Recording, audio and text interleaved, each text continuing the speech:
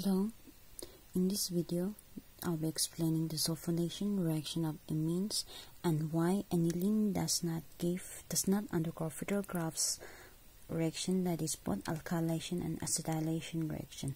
Now, sulfonation reaction. In the sulfonation reaction, aniline reacts with concentrated sulfuric acid to form anilinium hydrogen sulfate, which on heating with sulfuric acid at 453 to 475 Kelvin produces para-amino benzene sulfonic acid, or also it is commonly known as the sulfonamic acid, which is obtained as a major product. Now, therefore, let us write the chemical reaction for the sulfonation reaction of amines.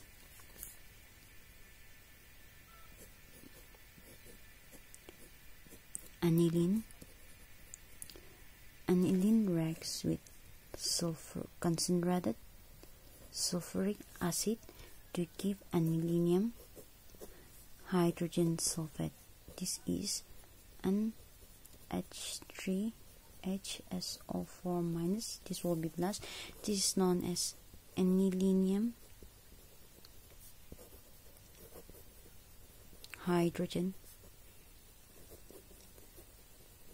sulfate. This is known as anilinium hydrogen sulfate, and when this is heated with sulfuric acid again and at 453 to 473 Kelvin, it rearranges with there's removal of water, rearrangement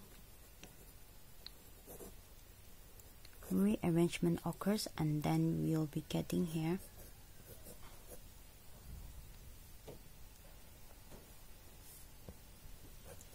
an H3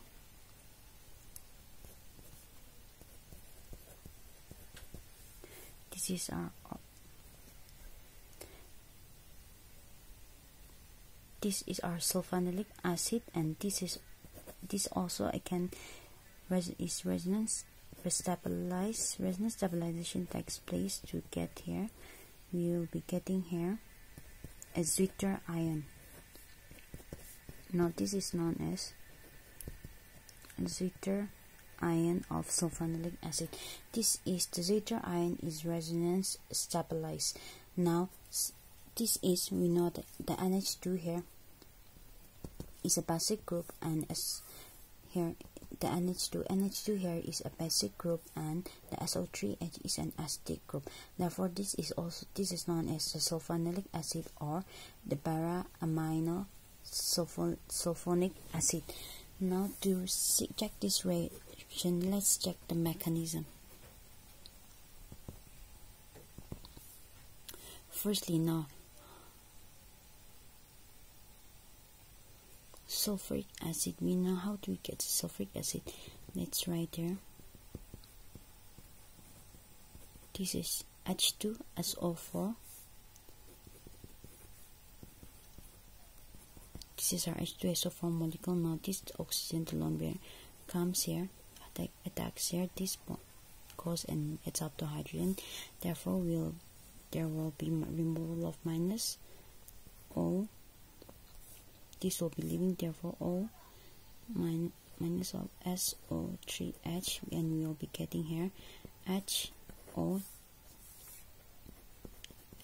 and then SO3H. Now, this oxygen atom will have a positive sign here. Now, with the removal of water from here, when water is removed, this water molecule is removed. This goes up here, therefore the removal of water, we will be getting SO3H plus. Now, this will be our electrophile here. Therefore, the mechanism here.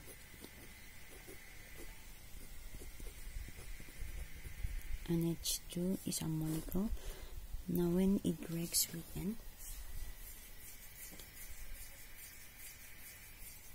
now we know that when we add CH3CO2, when an acid and when an anhydride we add here, acetylation reaction takes place. The NH2 group is the activating group. The reactivity of the NH2 group is controlled.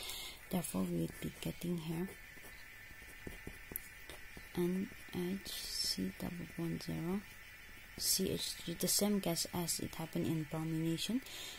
Now, since the NH2 group here, the lone pair would come here, and then this would go, and this is resonance, or it is stabilized now, but it protects the lone pair on the nitrogen. This reaction, the acetylation reaction, it protects the lone pair on the nitrogen atom. Now, therefore, when it reacts with H2SO4, from this H2SO4, our electrophile here is, this is our electrophile. Now, therefore, when it attacks here, we will be getting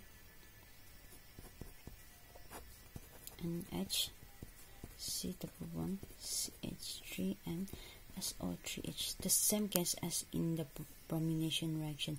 Now, this on hydrolyzed will be getting SO3H and H2. Now, this can also be represented in the Zwitter ion form, that is NH3 plus.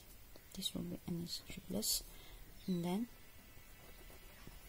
SO3 minus. Therefore, this is the Zwitter ion form of sulfonamic acid, and this is our sulfonamic acid molecule.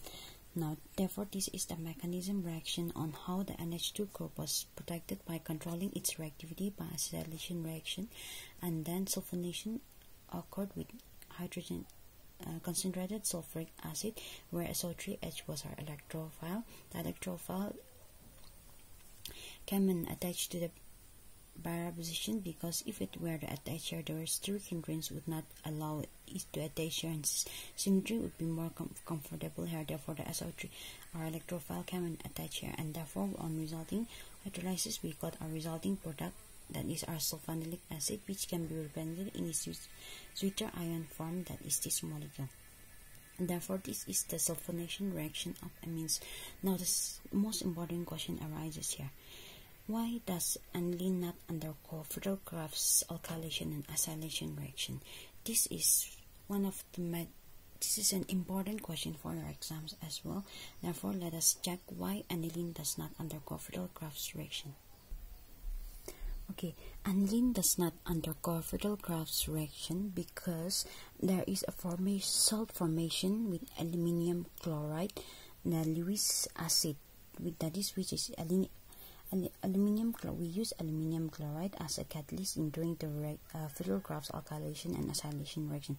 Aluminium chloride is used as a catalyst, which is a Lewis acid. Now, the reaction here, this is our aniline molecule. Now,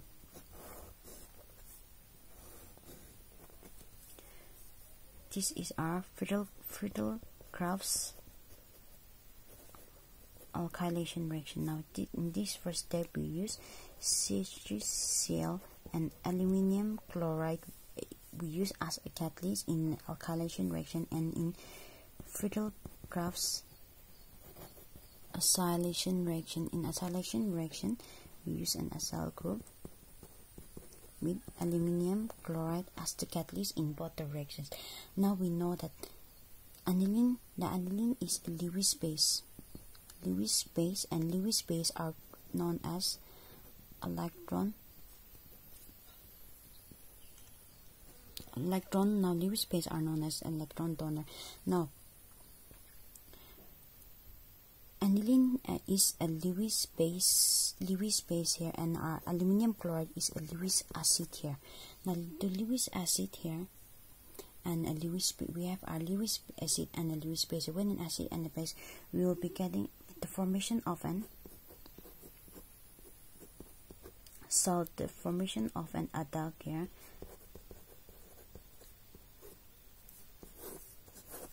This will be plus, and then this will be minus. Now, this results in the formation of an aldehyde or a salt formation reaction. Now, due to this reaction, the nitrogen on aniline acquires a positive charge. We know here that the nitrogen on aniline has acquired a positive charge here, and hence it acts as a strong, since the positive charge, it acts as a deactivating, it becomes a deactivating group, and that further reaction is very hard to undergo because the activating group on aniline has made the aniline molecule not available for further reaction. Therefore, from this we can say that aniline does not undergo Friedel-Crafts, both of Friedel-Crafts alkylation and acylation reactions.